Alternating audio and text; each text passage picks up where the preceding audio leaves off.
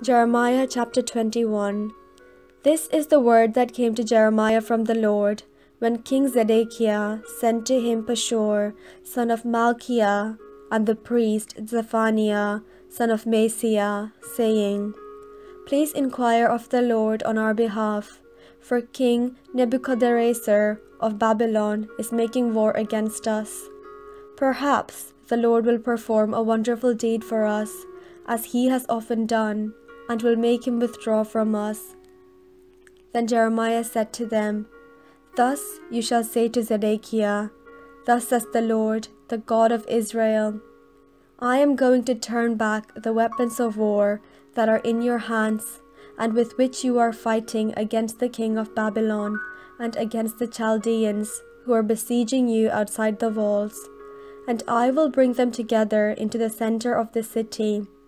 I myself will fight against you with outstretched hand and mighty arm, in anger, in fury, and in great wrath. And I will strike down the inhabitants of the city, both human beings and animals. They shall die of a great pestilence. Afterward, says the Lord, I will give King Zedekiah of Judah and his servants and all the people in the city, those who survived the pestilence, sword, and famine, into the hands of King Nebuchadnezzar of Babylon, into the hands of their enemies, into the hands of those who seek their lives. He shall strike them down with the edge of the sword. He shall not pity them, or spare them, or have compassion.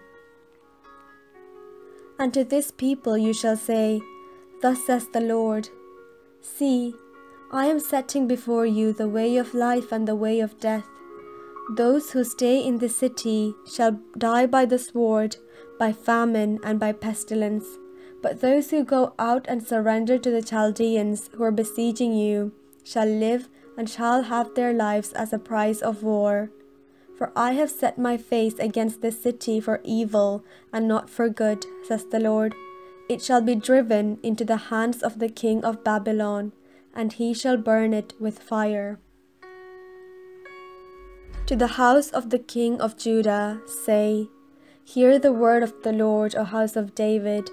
Thus says the Lord, Execute justice in the morning, and deliver from the hand of the oppressor anyone who has been robbed, or else my wrath will go forth like fire, and burn with no one to quench it, because of your evil doings. See, I am against you, O inhabitant of the valley, O rock of the plain, says the Lord. You who say, Who can come down against us, or who can enter our places of refuge? I will punish you, according to the fruit of your doings, says the Lord. I will kindle a fire in its forest, and it shall devour all that is around it.